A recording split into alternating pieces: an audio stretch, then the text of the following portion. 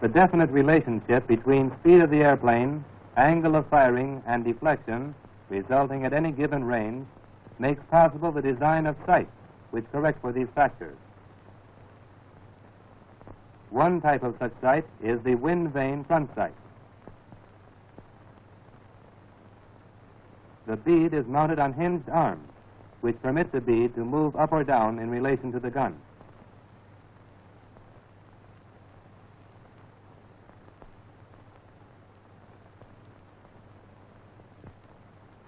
These wind vanes hold the bead into the wind.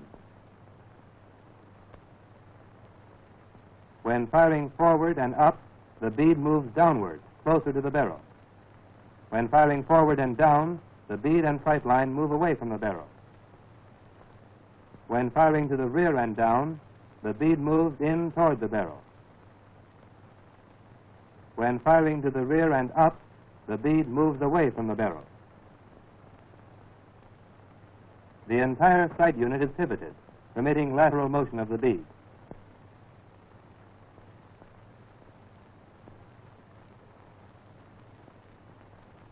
As the gun is moved away from the flight line, the bead moves away from the barrel and continues pointing into the wind.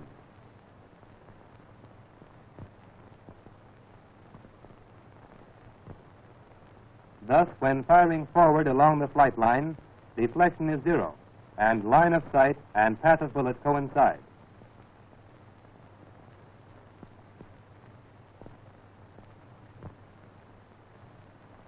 This is also true when firing to the rear along the flight line.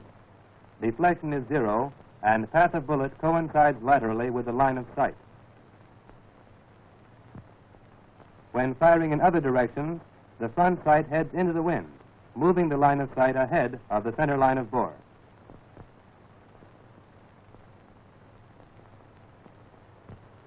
The line of sight intersects the path of the bullet at a predetermined range.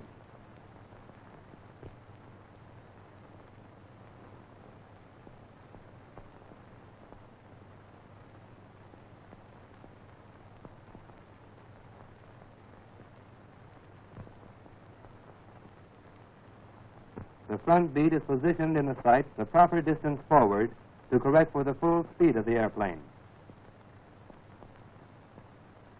The gunner corrects for range and speed of the target on the ring rear sight, which will be considered in more detail later.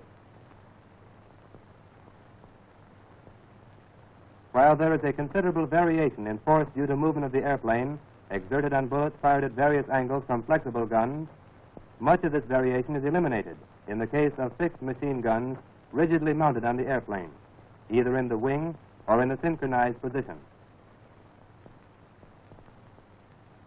In this position, they fire between the blades of the propeller, and the firing is synchronized therewith. All firing is forward. The gun is aimed by aiming the airplane, using fixed sights rigidly mounted to keep the airplane on the proper course. The sights are not mounted on the gun, but must be somewhere in front of the pilot, while the gun may be at a distance out in the wing. It is still necessary, however, to consider the gun, the sight, and the airplane as a single unit. No change can be made in their relative positions without affecting the flight line of the bullet.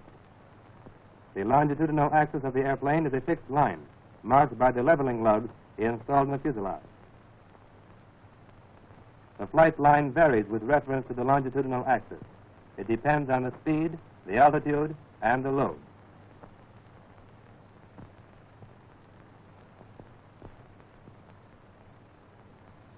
The correct angle between the flight line and the leveling lugs for any airplane equipped with fixed machine guns may be obtained from the gun sight chart prepared by the manufacturer and included in the airplane handbook. For example, this typical gun sight chart shows that at an airspeed of 280 miles per hour at sea level, the flight line will be 1 1/2 degrees above the line parallel with the leveling lug.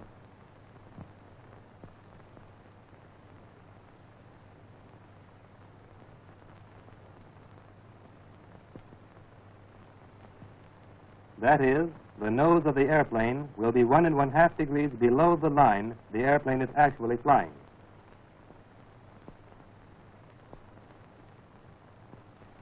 At a speed of 150 miles per hour at the same altitude, the flight line of that airplane will be 3 degrees below the longitudinal axis, or the line parallel with the leveling lug.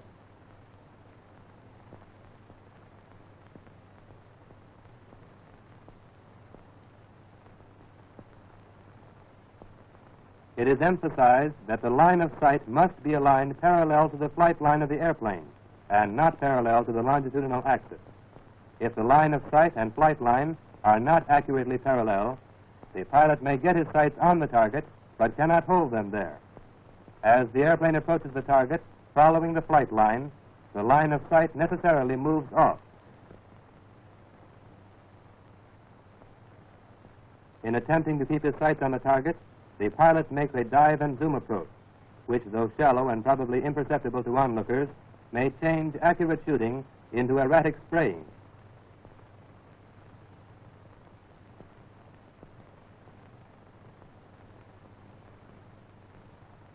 Any lateral deviation or angle between line of sight and flight line will cause the sights to move off the target.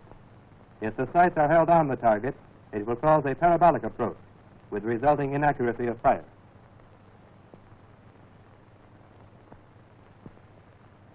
If line of sight and flight line are accurately parallel, the pilot will experience no difficulty keeping the sights on the target. The gun must also be installed at the proper angle to the line of sight to correct for drop of the bullet.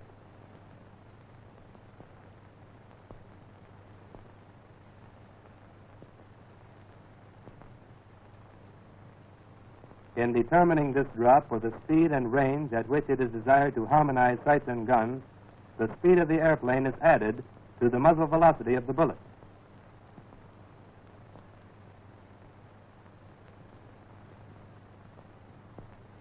This drop being known, the gun is set at such an angle that the trajectory will intersect the sight line at the selected range.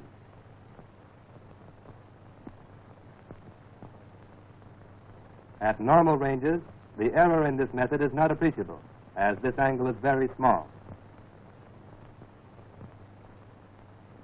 If a fixed forward-firing gun is fired while the airplane is skidding or slipping, a deflection is introduced, for which its fixed sight will not correct. You must make allowance for such movement and aim at a point adjacent to the target.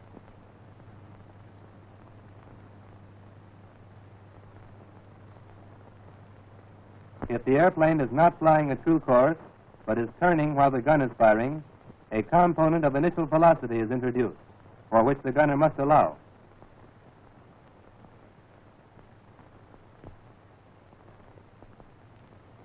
The sight bar is still in use on some airplanes as a sighting device for fixed guns.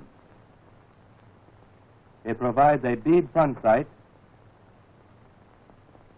and usually a ring rear sight, the ring sight being used to correct for deflection of moving targets. Accuracy with the sight bar requires that the eye be held steadily in a fixed position, which is often difficult.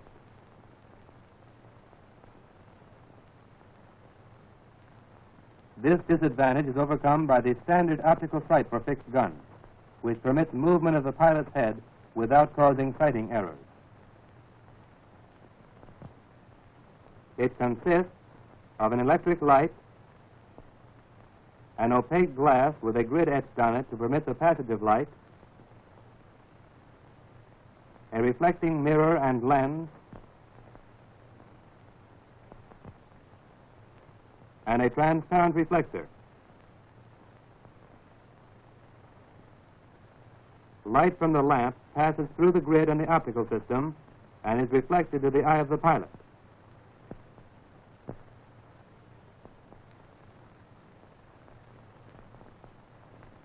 He sees the image of the grid lines on the transparent reflector, the horizontal lines indicating the position of the target for different ranges. He also sights the target through the transparent reflector and sets the course of the airplane to superimpose it on the image of the grid line. Even though the head is moved with reference to the sight, the target will be superimposed on the image of the grid lines when the airplane is in proper position to fire. This is made possible by the lens system, which is designed to keep the line from the eye to the grid image parallel to itself, no matter what the position of the eye within limits in which he can see the image.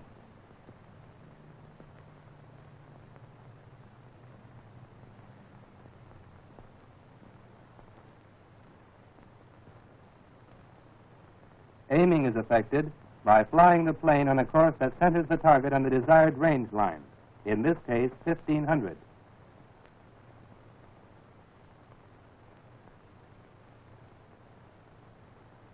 If the range is less than 500 yards, the course of the ship is set to bring the target on the top line.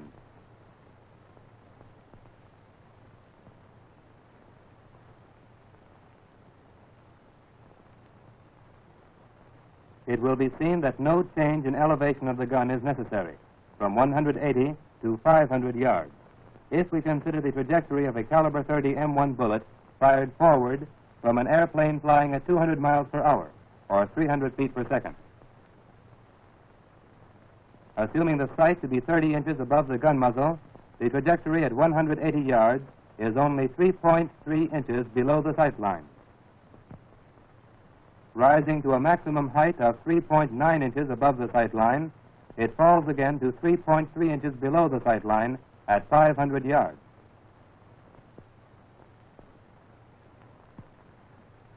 At no time between 180 and 500 yards has the trajectory been more than 3.9 inches distant from the sight line.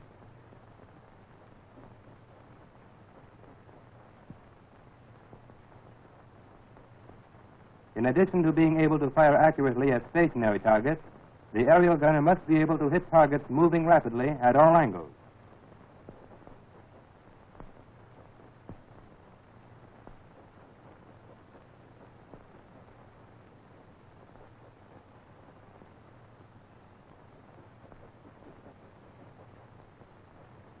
The ring rear sight provides reference points by means of which a definite lead can be held on a moving target, but the gunner must estimate the speed, flight path, and range.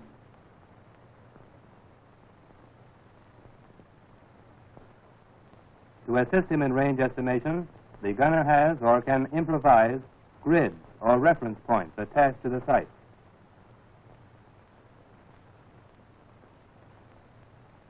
Use of these grids is based on the fact that the apparent size of an object is inversely proportional to the distance from the eye to that object.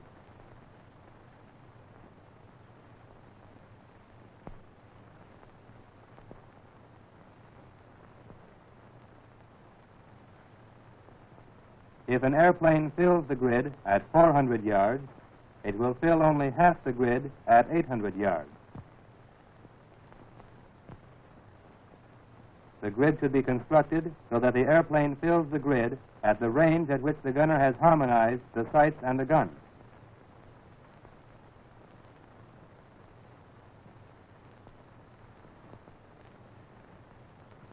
If the target always moved at right angles to the flight line of the gunner, or parallel thereto, he would have definite reference points and could fire with great accuracy.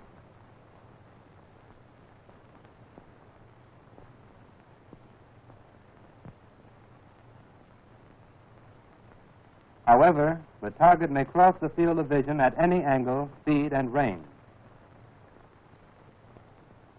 The gunner must therefore vary the lead, when necessary, from that provided by the ring.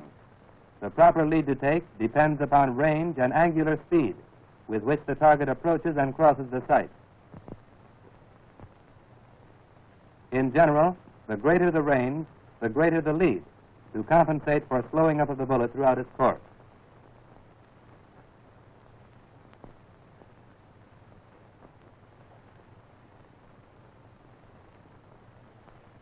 The greater the estimated speed of the target, the greater the lead.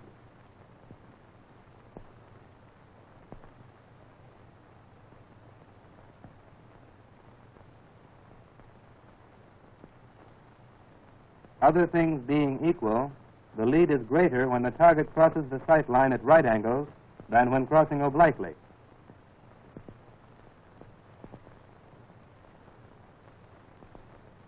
The foregoing is only a brief description of the principles involved. Propellant force, gravity, drift, air resistance, movement of the gun, and movement of the target. Another factor, jump, now being studied, is not included in this film. To acquire proficiency, the aerial gunner must study the effects of the basic forces and movement of the gun and target. He must know his equipment and have ample firing practice under simulated combat conditions.